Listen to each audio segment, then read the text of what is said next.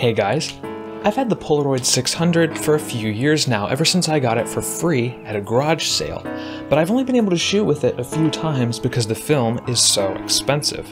So today, I thought I'd try the cheaper Instax Mini. Let's get to it.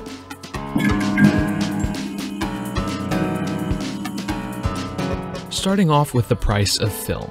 Fuji's Instax film is way cheaper than Polaroid's 600 film, coming in at about 50 cents per shot versus $2.40 per shot.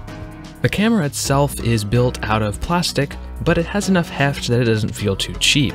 It feels like it could take a fair bit of abuse. The film comes in these shiny foil bags here, and it goes into the back of the camera. But I've got a pack loaded at the moment, so I don't want to open the door or it will ruin what's loaded in the camera.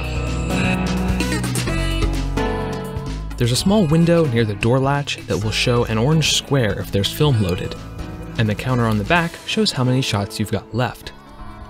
To power on the camera, just press the button next to the lens. That lens is a 60mm fixed focus lens that will have everything between 2 feet and infinity in focus. The only thing you really have to adjust is the aperture. For the camera nerds out there, the house is f12.7, the cloud is f16, the small sun is f22, the big sun is f32, and high key is 2/3 of a stop over f12.7. As soon as you take a picture, it will print out the top, although developing will take about 5 minutes. Despite popular opinion, shaking the picture does absolutely nothing to help it develop.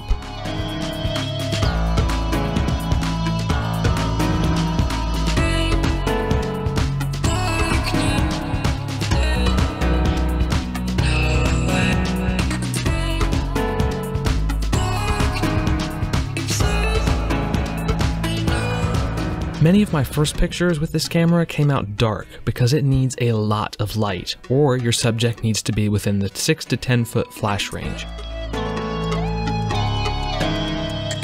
When you get the exposure just right though, the shots turn out quite nice, with a fair amount of detail.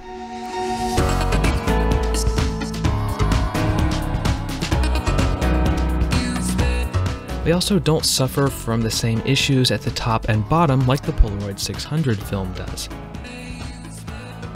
To turn the camera off, just push the lens back in. My biggest complaint is that you can't turn off the flash, but you can always block it. Just be careful not to block the light meter next to it. Overall, I really like the camera. You can take some very impressive images, the film is comparatively quite affordable, and having an instant print is undeniably cool. The Instax Mini gets a big thumbs up from me.